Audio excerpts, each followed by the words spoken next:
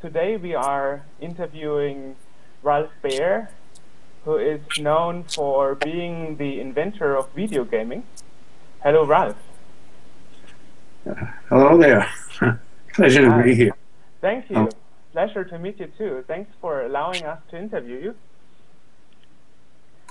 So, tell us a bit about yourself, about what makes you famous, so that the people who don't know you get an idea about who you are from your perspective. well, I wish a few people less would know me because I'm so busy answering mail and email. I have no time for anything else. no, I've been a television tech engineer, first a technician, engineer for many, many years. I'm 91 years old, still work, still crank out new toys and games. Uh, I don't know whether you remember some of my games because many of them went into Germany. The game Simon, for example, 1978, that became, what was the German name for it? Senzo. Yeah, right, yeah. Still around 40 years later in the stores in a much more complex form. Okay. I graduated as a television engineer after World War II. I was in the Army for 3 years and all self-taught. I went to school, got a degree in television engineering. So I've built television studio equipment. I've built television receivers. So I know both sides of the equation. You know, several times, especially in the early 50s, the thought occurred to do something with the television set other than just watching stupid programs that were on. You know, and back then, I mean, we had a choice of maybe what 2 or 3 stations in a major city, and maybe one in a place like where I am, Manchester, New Hampshire. There wasn't much to look at, but nobody was interested in doing anything. The thought came back in September of '66. By this time, I'm a major manager. I run the military electronics division of a big company that eventually became a Lockheed company, Lockheed Martin, now BAE company, with about 300 engineers, technicians, support people. So that was pretty close to the top of the food chain. There was the president, the executive VP, and me. So I had lots of freedom to do things I wanted to do. I decided to put a guy on a bench in a little room that we set aside and figure out how we can move spots around on the screen of a television set. That didn't take very long. And starting about March of '67, we began to develop game after game after game.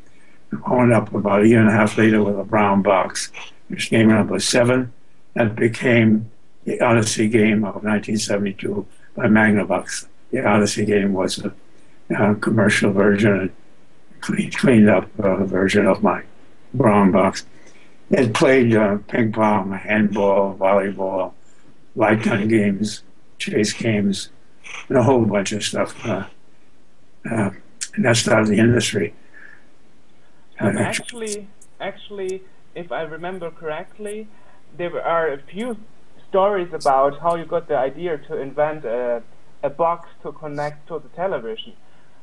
What was the real story behind it? I mean, I read one version of the story that you were in a tram or subway, and you have been bored, and you got the idea what we could do with the televisions that are in the households nowadays.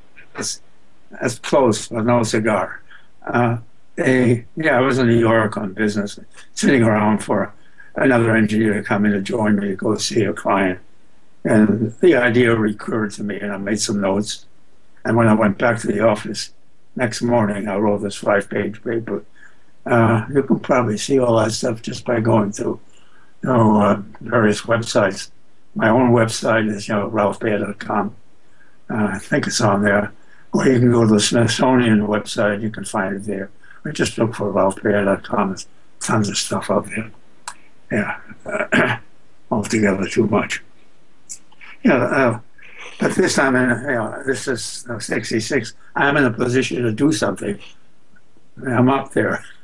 I'm up the food chain. I'm no longer an engineer trying to get permission to do something. I'm the guy who decides what to do. So I put Bill Harrison, technician, later engineer, to work, to build, the hardware. And as we went along, ideas came. And by December of '67, we were already playing ping pong. Uh, if we had known that all we needed was ping pong, we could have quit there. But who can read the crystal ball? We keep adding stuff, which makes the machine more and more expensive, more frightening looking to somebody, who's never seen it before. So when we paraded television set manufacturers through our place to see if they would be interested in taking a license, they all liked what they saw, but they were all afraid to take a chance, except Magnavox. We got in a relationship with them.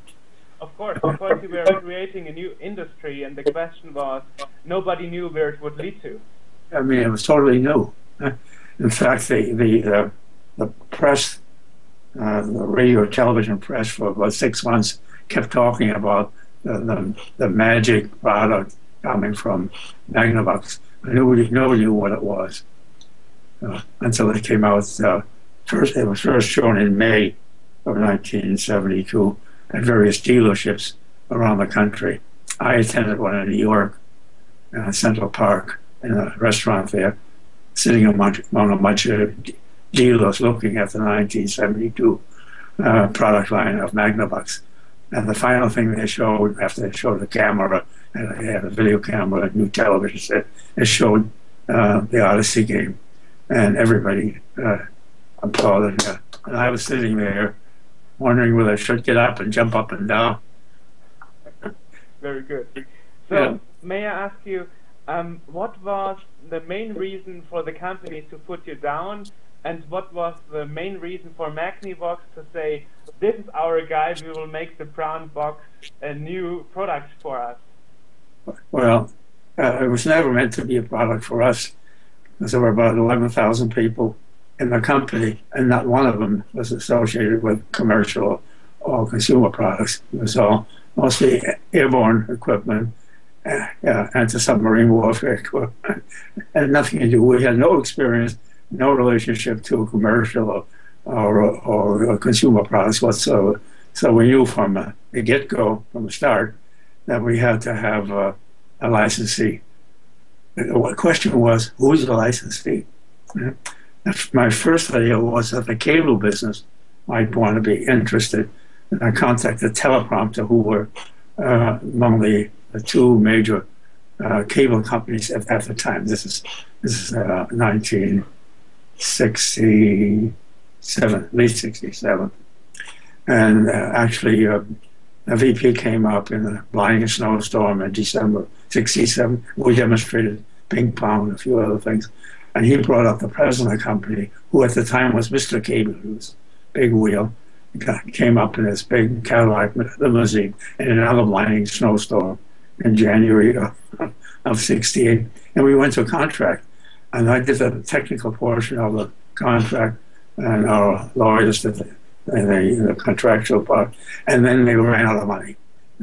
Cash flow, the cable company was negative. The whole idea was the cable company can put up nice looking backgrounds. All you have to do is point a camera at a picture or play a moving scene. How about Wimbledon, right? Tennis court at Wimbledon with little characters running across, like the kids do who pick up the balls.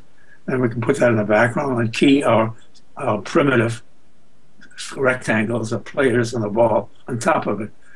On top of that, the origination station at the cable company, they can put some players up. And we've actually demonstrated that.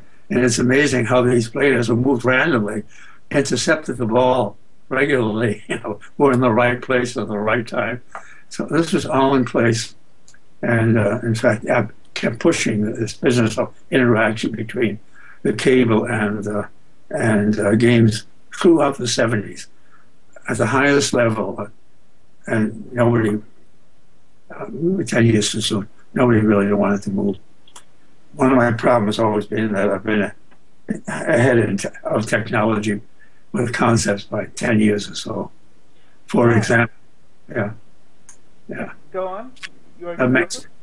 For example, I came up with a concept of digitizing face. Right? If you look at the disclosure sheet, on the bottom it says item 10, digitize face of a famous person, parenthesis, NFL, National Football League quarterback. Now, eventually, I built hardware, 3 generations of hardware, demonstrated it. Out of it came 2 games. The last one was a game called Journey, an arcade game called Journey, where 4 musicians had their faces pasted on their characters and driving around little cars. Uh, if you look at modern football games, yeah, you do everything as I demonstrated back then. Uh, it's a long story.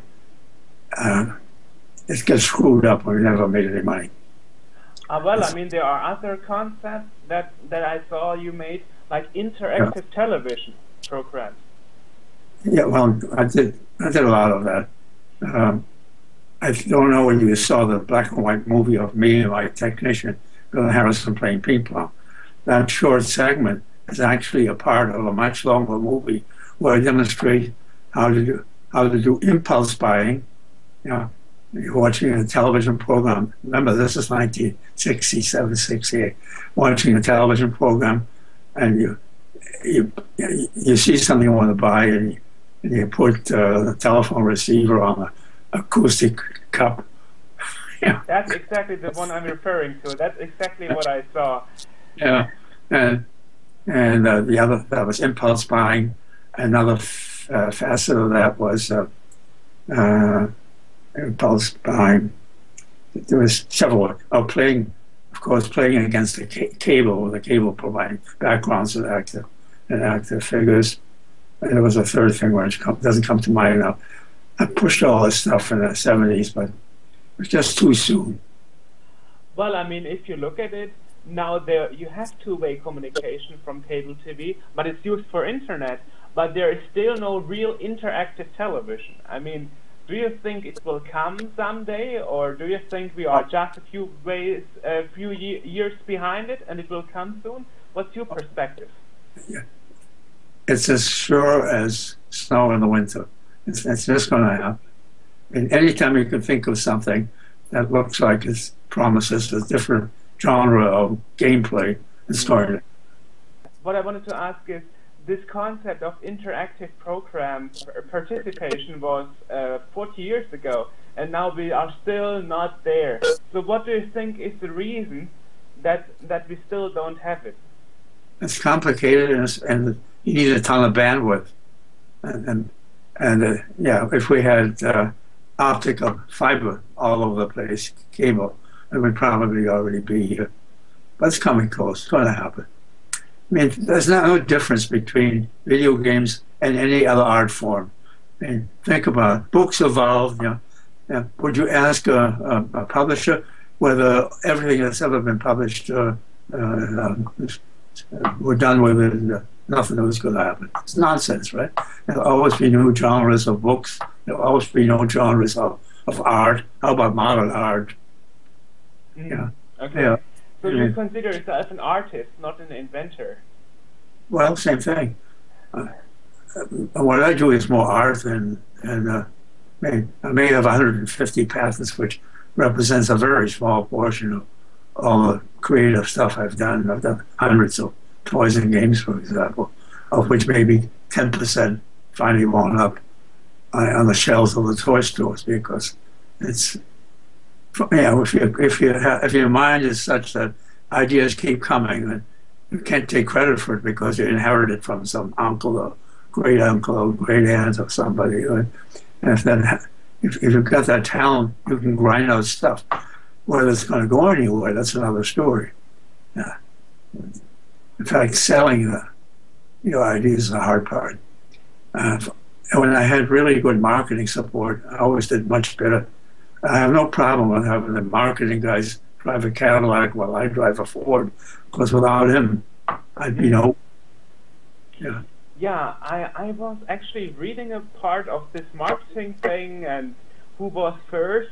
And I remember you said once in an interview that you felt a bit sorry that Atari was so successful with your Pong machine and that many people out there think that the Pong arcade was the starting point of video gaming, rather Well, than your brown box. the facts are that Nolan Bushnell, who started Atari with two or three other guys, uh, played a Magnavox Odyssey box on May the 22nd, I think, 72, as a dealership where the Odyssey was being shown to the trade. He signed the book. We have a book, the Magnavox the guest book, where he played the ping pong game, hands on. Then he hired Alan Alcorn, who had worked with him at Ampex before. And Alan was given the task of building an arcade ping pong machine. Al knew nothing about the Magnavox box. He did it all from scratch. He had no prior besides what he was building. Was an arcade machine with a big board with 90 integrated circuits on it that cost about $100, whereas the bill of material in the Odyssey box had to be less than $10. Right? It's a world of difference. But the Pong game, the arcade game, is a direct derivative of a ping pong game, even though Alan didn't know it at the time. Yeah, and he did a great job. And so simultaneously, not quite, the home game, home arcade, game business started off in May of '72, and the first Pong arcade games that came out of their primitive production operation, where a few guys were assembling all the stuff by hand. They came out in the summer, late summer of '72, about 6 months later. You know, we didn't know of each other. See, so they were kind of borrowing your idea and making an arcade machine out of it, kind of. Yeah, there's nothing wrong with that. I mean, nothing really exists in a vacuum. It always has some precedent. For example, the Simon game, right? It didn't come out of a vacuum. And Atari had a machine, an arcade machine, 4 big buttons on it. I played some kind of a Simon-like game. And I saw that, and I said, hey, here's a good idea of a gameplay. Not a great execution. It made miserable sounds. It looked ugly. And that's how Simon was born. Wasn't born in a vacuum. So you say sometimes it's good to borrow ideas from other places and make out your own product rather than making something totally new. Well, how can anything be totally new? If you really look close, you say, yeah, you invent a new doorknob, right? There are 40,000 doorknobs out there, and half the parts you put in your doorknob are the same as the doorknob B, C, F, and G. We live and learn, and stuff is up there, and you make use of it, and it's bound, what you're building and thinking of doing, bound to be the result of all the processes that go on up there based on what you put up there by observing what others have done. We don't live in a vacuum. That's true. What was interesting me is, I mean, did you experience the game market crash at the beginning of the 80s? Did you follow what happened in Japan, for example, where video gaming is part of society, like a huge business? Did you follow what your invention led to in the years after? Yeah. Well, I was involved in several ways. I built a little gadget, which was an audio tape player for Coleco. It was called KidVid. And the idea was to plug this into Atari 2600, or Coleco's copy of the 2600. This is in, what year is this? It's 1978 or 79, when Adam first came out. The Atari 2600 was already on 6 million shelves, sitting there. My idea was, let's take them down, give them to the 3-year-old and 4-year-olds, and have the machine control a little audio player so you can have real music, real voices, controlled by the Atari. You plug into the Atari back, and Atari, after all, it's a computer, can turn the the player, the audio player, tape player, off and on. And I did this. This thing was called Kidvid. I won't bother you with all the details. It didn't go very far for lots of reasons. They did a poor job of demonstrating it. So I, at that time, that was 2 or 3 years later. I'm in Chicago. Yeah, Chicago. The Consumer Electronics Show was still in Chicago in those days. It's been in Las Vegas for the longest time now. Every December or is it January? Who exhibited Nintendo with the NES machine, and they had a little bitty booth, with the NES machine and that little robot next to it, robot next to it. And I looked at it and I saw immediately that the robot interferes one of my patents, because this business of writing a code, of reading a code off the screen and then doing something with it, I already had an issue patent on it. And I got to talking to the guys in that little bitty booth there. And when I stood outside after the show ended, waiting for a cab to come, I'm next to the guy who ran, little Japanese guy, my height, short guy, 5'6".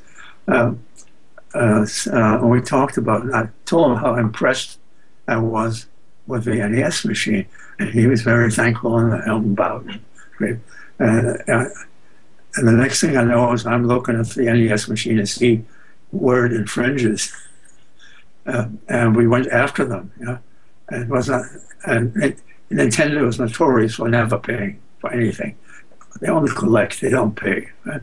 So eventually, instead of us laying a lawsuit on them, they laid a lawsuit on us, which was a very nasty one, but we won, and they had to pay quite a few years later. It took a long time.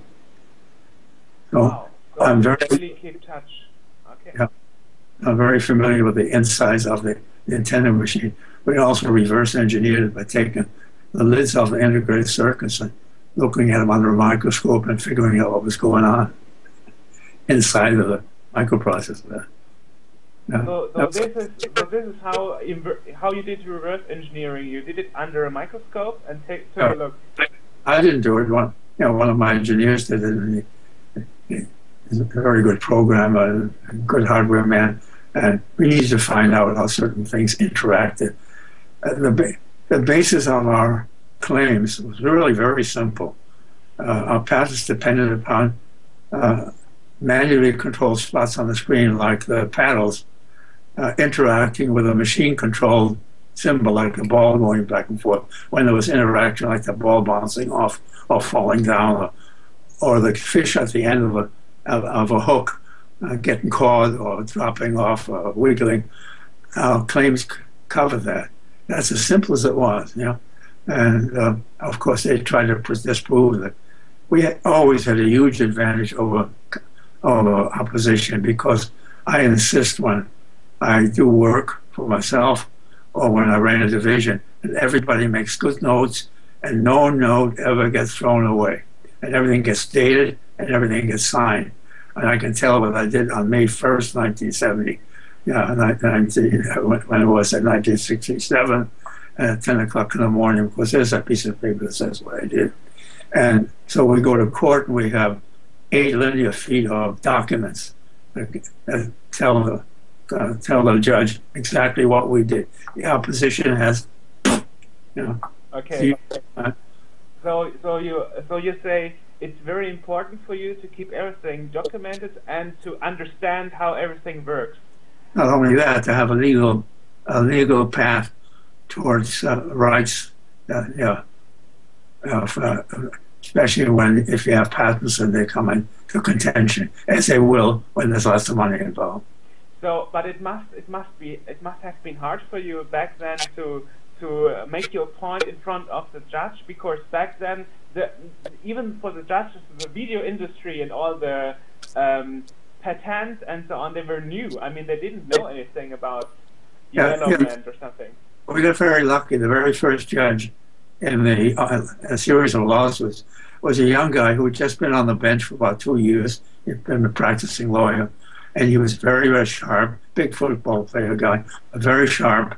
He actually paid attention, learned the technology over a couple of weeks of lecture to him, and asked. And I was on the stand for an entire week, and I'm sitting.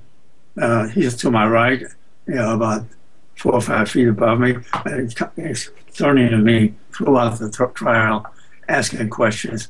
It was really, and it was so easy for me because I knew all that stuff. We generated it, and it's all there. The brown box is over here, playing, displaying and stuff. One day the opposition trundled in an arcade game. The judge says, "Open it up." It goes down. We look at it. There's a regular television set inside with a front end disabled, which makes use of the back end, which is basically a monitor. Yeah. Well, we cover the monitor versus a television set in our patents. The judge took one look at it and said, "Close it up." He drew his own conclusions, right? And in fact, when he read the judgment off the bench at the end of the trial, and he called my 480 patent the pioneer patent of the industry. And that's how it all started. So we just won lawsuit after lawsuit in New York, in Chicago, San Francisco, and Ottawa. I was over in England too, working with the barristers with their wigs.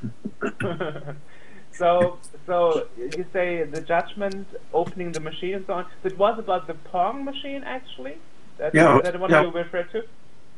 Yeah. They brought in the big Pong machine, right? And the judge says, "Open it up. Let me see what's inside." He sees this television receiver there. Close it up. He drew the proper conclusions, because I described all that in the patent too. I mean, if you want a cheap monitor, what do? You buy a television set, which is a lot cheaper than buying a monitor, right? You just connect everything in front of after the second detector. Then you're at the video level, the video signal level, and a few resistors, a couple of capacitors, and bingo, you got yourself a monitor. For $75, if you went out and bought a real monitor, it'd be $750. Right? Exactly, it's basically the same thing, right? Yeah, sure. How about on a Commodore? Was that RF? I forgot. RF output or baseband output?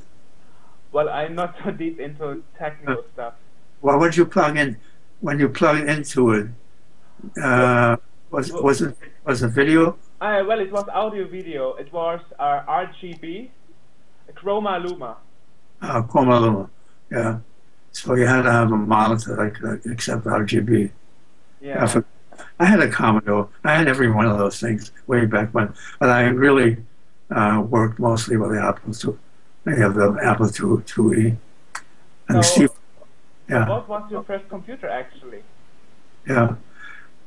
And Steve Wozniak has become a really good friend. Yeah. You can go online and dial up Wozniak Baer. You'll see us playing a brown box at a lawyers convention up in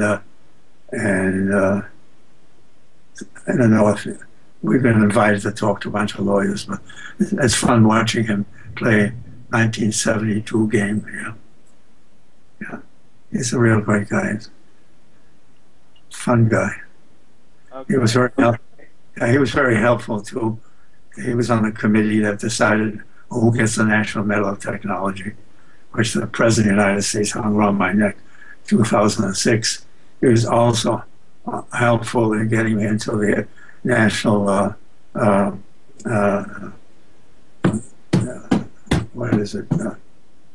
Inventors Hall of Fame. So I'm in good company with the Edisons and the Marconis. Yes, that was actually one of my next questions. How did that happen? I mean, I must imagine it has to be very, I don't know, confusing or like being hard to believe that the President of the United States is going to give you a medal to honor you for your achievement. So how was it for you back then? Well, it was a mixed bag because we went to the White House East Room on a Tuesday, and my wife died on the Friday before. So the whole family was there except her, so it was a mixed thing. But we were all dressed up to the nines in best clothes and spent about an hour and a half in the White House with all that beautiful uh, uh, furniture and pictures and stuff. And each of the honorees for the day had a guide. I had a Marine captain who was a doctor actually. Uh, and then we entered the East Room. You've probably seen it. The president making hanging medals around a soldier's neck or something. Oh, it always happens in the East Room. It's a very, very large room. And afterwards, we had a private meeting with the president. The whole idea is to incentivize young people to go into engineering. That's the whole purpose. Ah, okay. So he had a background thoughts about meeting you too. I see. So we talked about how to do this. Yeah, there were some people that were there from IBM, others who represented the work done at the company. They all had their own ideas. Uh, Something I'm into right now, trying to get 8 to 16-year-olds involved in learning how to program, build stuff, hands-on, not just plug things together that somebody else programmed, and push buttons, but actually do the software and then see something happen that really works. That's my current thing I'm working on. So yeah, well, I've got lots of other honors. Sony had an annual prize through the IEEE Institute of Electrical and Electronic Engineers, where I'm a fellow. Finally made me a fellow, my fellow. And then I had a nice big fat check attached to it. Great. The only one. I mean, I've lectured all over the place. I've been in Germany, God knows how many times, talking in Köln, talking in Leipzig. And Leipzig was a funny thing. First of all, Köln had a game developers conference, and Leipzig had another one a few days later, and they're like this, right, trying to compete for attendance. And when I get to Leipzig, the first two speakers are the provincial president, and he's a 6'4" type, Germanic type, this tall. And afterwards, I think the Bürgermeister or something like that speaks. So he's another 6'4", and I'm 5'6". So I get up there, I look down. There's a group of the Taiwan. I think they were Taiwanese, little Oriental guys, my size. I said, no point. I said, I'm glad you're here. I'm glad I'm not the only short guy. So you are still traveling nowadays? Well, I haven't been traveling for a year because I've been pretty sick this year. Oh. I am 91. The plumbing is old, the wiring is old, and there have been a few disasters this year. Oh, I hope you are doing better now. Better. I'm good enough so I can go downstairs and work in my lab. I've worked for the last 35 years, cranking out new stuff. What else would I do? I mean, wife's been dead since 2006. Rattling around alone in a big house. Work. Of course. I mean, you are still an inventor. Why not doing it what you are used to do? Exactly. What interests me is you are very deep into technology. I mean, now we are speaking over Skype.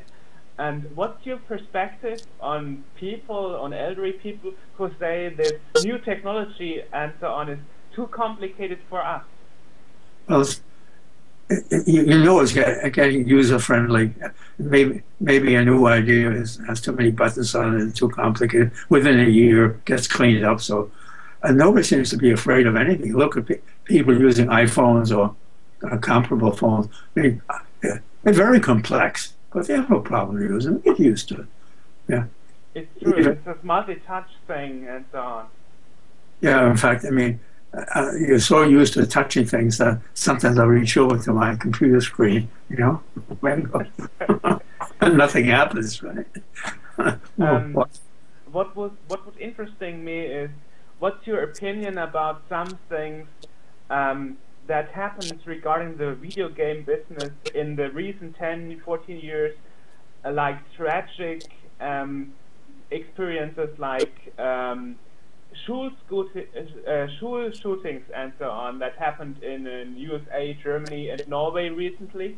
I mean, uh, if you compare like 20, 30 years ago, computer games were with crude graphics and very simple. Do you think it has to do with the graphics that are better, or why is there more violence? I mean, why does this even happen? What's your perspective? I mean, it's hard to believe that a video game is making you a killer or something. no, I think if you have psychotic tendency, especially teenagers who go through a depression or get picked on in school, and some kids are psychotic to begin with. Eh? Not everybody's normal. You know, if normal were universal, there wouldn't be any normal. It's just everybody would be the same. You know, but this is just no denying that we live in a much more volatile and violent society than we did 30, 50 years ago. Besides, what do you want? I mean, when I came to this country in 30 years, there were 150 million people here. Now we got 350. I mean, it's somebody everywhere, right? Makes a big difference. And a whole lot of them are not very good citizens, right? Right. There'll always be crime. Yes. And violence is so popular. I mean, what do people look at on the screen? They like violent movies. They like, violent books. Violent books have been around for the longest time. So nothing new. Okay, so you think this violence problem has nothing to do with video games because that is what politics are telling us since the last 10 years. Well, I wouldn't put it quite that way. I'm sure that some of these psychotic kids who have been sitting there playing video games for 18 hours a day, that was a part of why they went over the. Okay. Yeah, I mean, you can't make black and white judgments. It's life is complicated, and it gets more and more complicated. Right. And especially when at a time like now, when you get out of school and you can't find a job, replacing the jobs with machines, or we're shipping the jobs over to China or to Malaysia or some other place like that. It's tough. True. Yeah. And the thing is, we don't teach our kids respect for knowledge. We don't make them read. That's the biggest problem. Kids do not read. But if you don't read, how do you pick up language? How do you pick up facility with language? How do you think? In other than very crude forms, you think like you text. Well, that's not language. So it's a bigger social problem there. It's not only related to video games. No, it's a huge social problem. Especially because I remember you even made a shoot gun for that brown box. If I'm right? Yeah. So you thought about ways to use real real tools and combine them with video games. Well, think about it. If your capability for doing something on the screen is a single spot out there which you can move around, what can you do with a single spot? Well, obviously, shoot the damn thing, right? But back then you did a screen overlay, if I'm not mistaken, right? Well, yeah, we did a lot of overlays, but by the ping pong game, for example, we line it down the middle. You don't need an overlay, right? Or handball, you put the line on the left-hand side of the screen. You bounce the ball off that. You don't need an overlay. The overlays made things look much prettier. And they were an art form in themselves. Early overlays. Magnavox had some really good-looking overlays, especially for the shooting game. They have these games of a game of a dark building with the windows backlit by the spot. Here's another point. every game we built was a two-player game. The concept of one guy playing against the machine didn't exist. The whole thing was supposed to be a family thing. Right? Two people playing. I mean, it would have been even hard because there was not something like artificial intelligence back then, right? No, heck no. I mean, there were no computer, big computers, but the personal computer was 10 years off. Integrated circuits is just becoming used, too expensive for us to use, too power hungry, too much current. And the idea of a wall transformer to feed this thing, that was a no-no. That was an extra $5, which is like $25 now. It was a no-no. Had to be battery operated. So when you have a battery operated device, you need to worry about the current drawn, so the batteries last. So you design, all along you design for minimum current. For example, the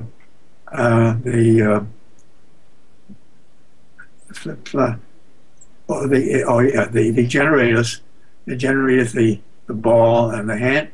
I used to take 8 transistors, and my technician, Bill Harrison, came up with a scheme to do it with 4. Right?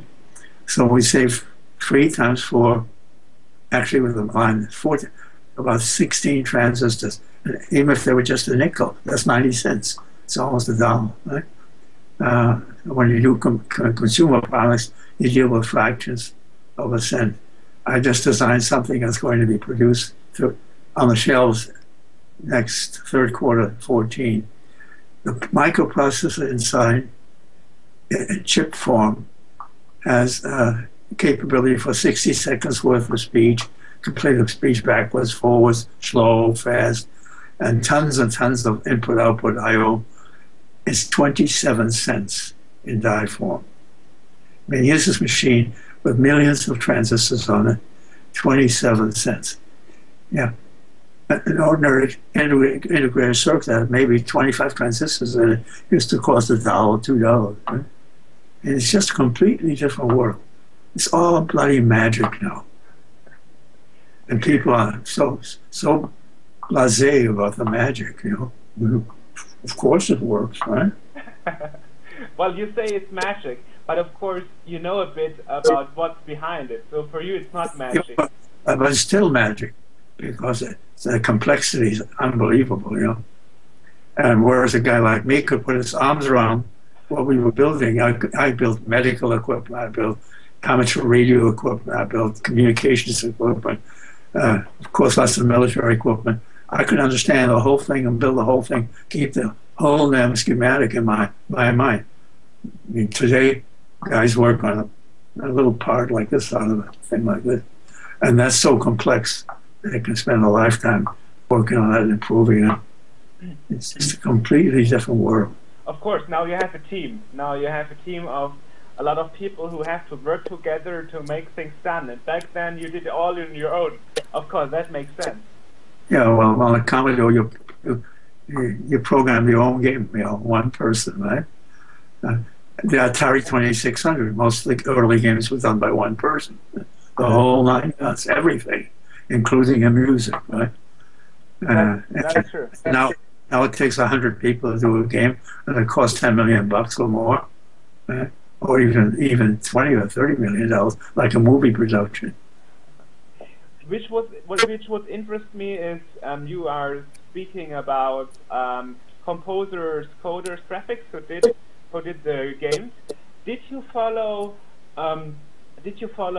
famous people? I know, like Jeroen Tel, who did the video game music, or Vesultek, or No, I really didn't after the 70s. I really didn't do much until I think it was 89. In 89, I presented to outfits like Konami and others who came to my lab. The kind of stuff that the Wii, first generation Wii did. This is 89. I had this little character on the screen tracking me. He knew what I was. because I had 5 zones in the room. You could move around. I could hide behind a chair, pop out, try to get a shot at him, and he tried to knock me off. So we had the spatial recognition stuff. We were throwing things at the north walls of the screen, and we took one of the mats. Forgot who made the mats. I think it was Nintendo. Dance mat, and made it into a controller so you can play every game with your feet, either sitting down or standing up, which was completely novel. And we showed all this to Konami and to Milton Bradley, who were trying to get into the game, and a number of others, and they all signed non-disclosure agreements. Konami ripped me off on something. I showed him a helmet with an eyesight. And the demonstration was on Apple II with airplanes passing by, and you could put a sight on the airplane and then yell at the mic, shoot or whatever, hit it, and you'd see an explosion symbol wherever you were looking. You did all this stuff in '89 and didn't sell one nickel's worth. Then I did more recently, about 4 years ago, a device that was a substitute for a dance mat. Instead of a mat, there was just a little flat thing that you could stood on, and it was up. Well, stood near. It was an optical thing. Konami did that one. They made a big mistake. They didn't romance the internal people. Didn't romance management. And when they were done, I spent $1 million. Management said, "No, we don't do it." So you got in touch with the video game industry just '89, you say?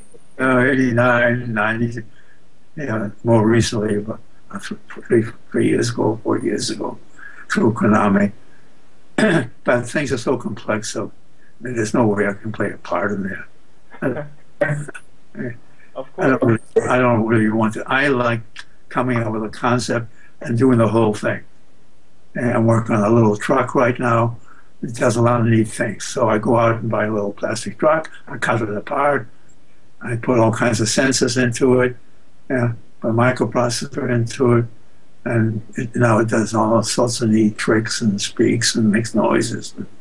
And I do everything. I do all the mechanical work. I do the circuit design and the proto boards. I do the final circuit design. I assemble it, make it all work. I do all the software on it. So you're also a programmer. You also make the code yourself. Yeah. Well, I learned how to do that because this way I can do the whole thing myself. I don't depend on it. But it's never going to be the final code. Just good enough to demonstrate the concept. And then I usually do a movie of what I did. Send it to my marketing guy. If he likes it, I'll send him a model, and he'll try to parlay it into a license. And maybe 1 out of 10 makes it all the way. So it keeps me busy. So you say so nowadays you are still learning new stuff. This keeps you forward and motivated. Yeah, and also I'm relearning stuff because for the 6 months hiatus when I was really sick this year, a whole lot of stuff just disappeared. If you don't use it, you lose it. Mm. And it's amazing how fast the stuff disappears when you don't use it. And sometimes in the middle of the night I'm in bed, I'm thinking of something. It uses a part I've used 100 times before, 1,000 times. Can't think of the part number. Can get out of bed, get online, get on the computer, type in the description, free input and gate, boom, it comes up. And I don't even have to go down and look at the book. It's so easy to do it through the computer. It's all there. It's just a fantastic world we live in. It's complete magic. Well, it's in one way fantastic, but don't you think it's also a bit too overwhelming for people? Too much information? Well, yeah. Well, that's the problem. It's going to be an even bigger problem, and other problems are coming along. How about robots, right? Well, I mean, how long before your cell phone and my cell phone starts talking to each other without us being on the line? Like, My cell phone calls you up and says, "You know what my guy did today? That idiot, right?" Yes, well, that must be very scary, like in movies where robots have just their own mind. Yeah, well, it's scary because it's going to happen. You think it's going to happen? No, oh, no doubt about it. You endow these machines with so much intelligence so that you can ask them as if you were asking another human, what do you expect it to do? Sit there and do nothing? It's going to start. It already does things. You ask him, what's the weather going to be tomorrow? The damn thing speaks, right? It You recognize what mean you say. theory, for example? Yeah, yeah, Siri. Yeah. It's only the beginning.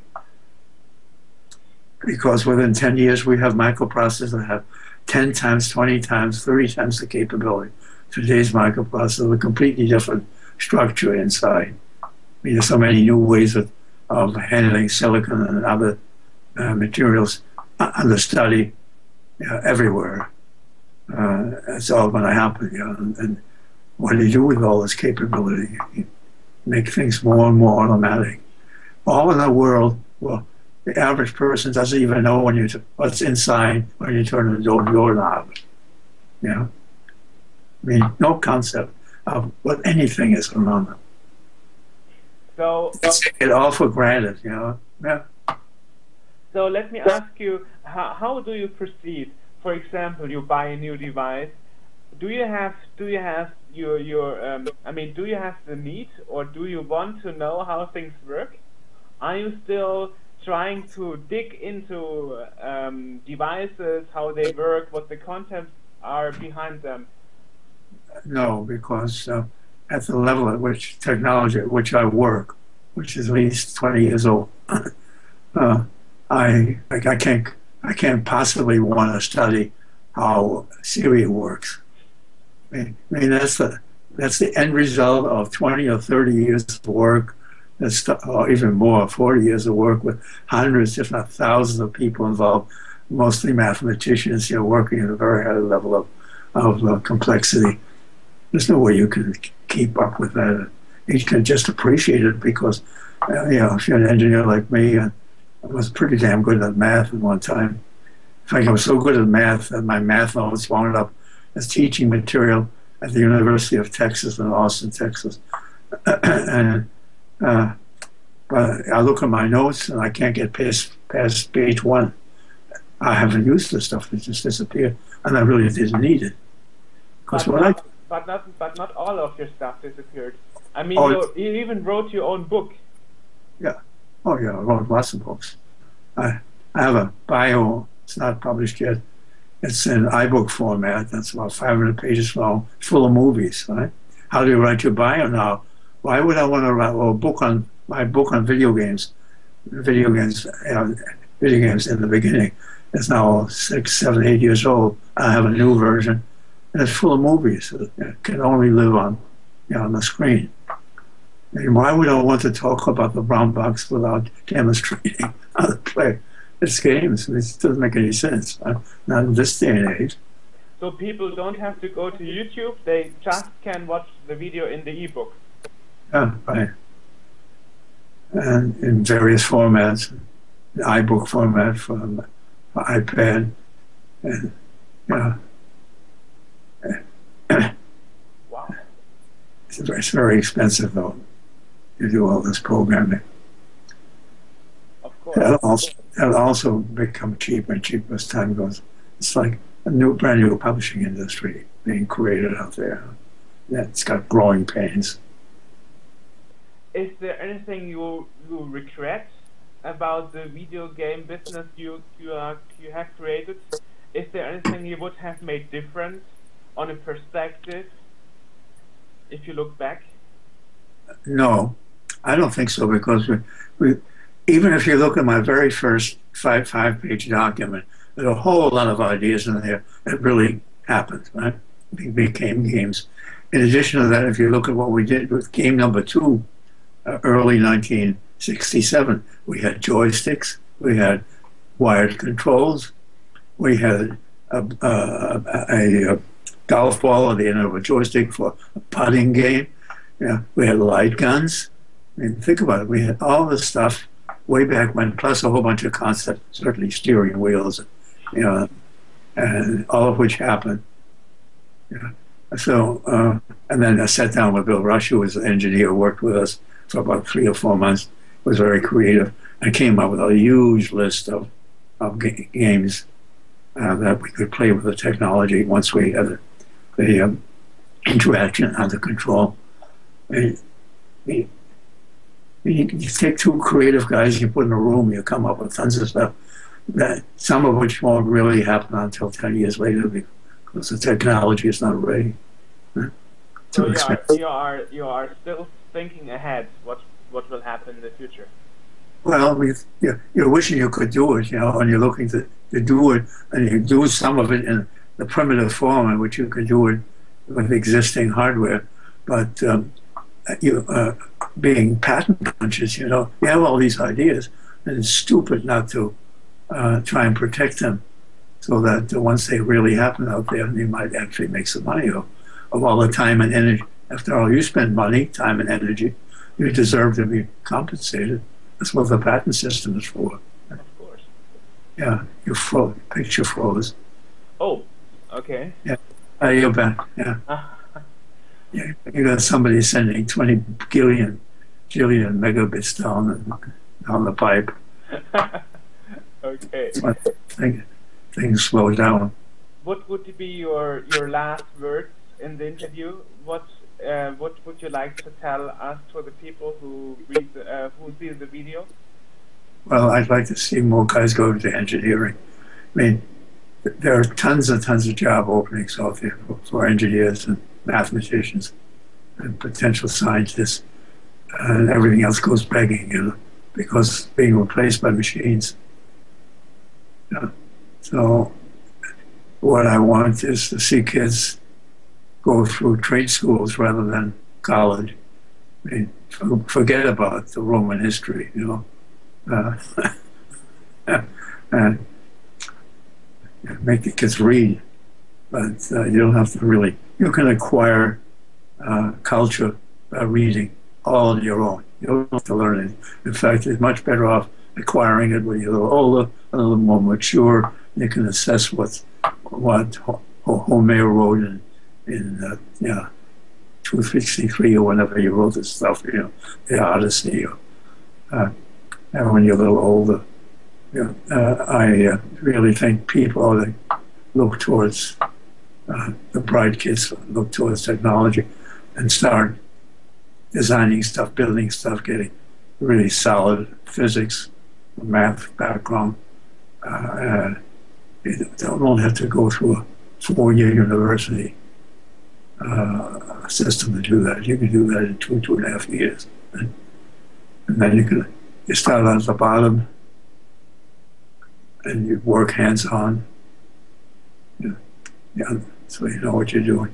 But we have this idea that college time is 4 years of fun and goofing off, fun, while parents are going into debt. Right? It's very expensive. That's another thing. I went to college after the war on the GI Bill of Rights. It didn't cost me a nickel.